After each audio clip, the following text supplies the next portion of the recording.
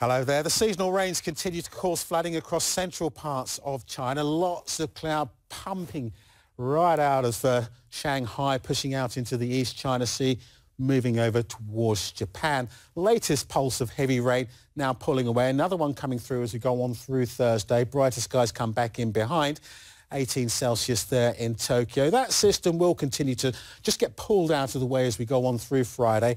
Sunshine coming in, 10-degree rise in temperatures. Nice day, 28 Celsius. Will be a little on the humid side though, so turning a little sticky as we go on towards the weekend. Wetter weather will move in across the Korean Peninsula into the Sea of Japan. That's something to watch out for. Wet weather continues across central and southern parts of China, although Hong Kong should stay largely dry. There will be some showers there around Indochina, more of those heavy downpours, usual scattering of showers across much of Southeast Asia.